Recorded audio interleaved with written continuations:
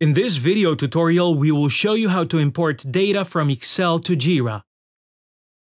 In order to import from Excel to JIRA, open your Excel document. Go to the Excel options and in the Save As menu, choose Other Formats. Save your document as CSV, meaning delimited format. When you see the warning, click OK. In the following window, press Yes. Then, quit Excel. Go to the Windows Start menu and open the JIRA application. Log in with your username and password. Go to Administration, click on System and choose Import and Export. Confirm your administrator access with your password. In the following window, choose External System Import.